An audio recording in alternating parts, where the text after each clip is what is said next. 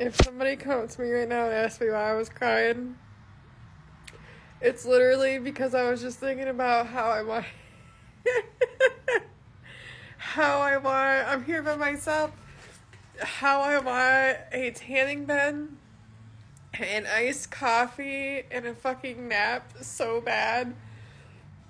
And I'm crying over it because I know I can't have it today.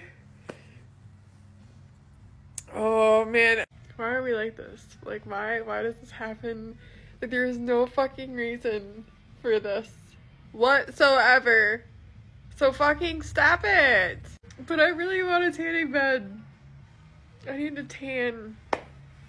And kind of Big B iced coffee sounds so good. The Butter Bear one, oh, that's a good one.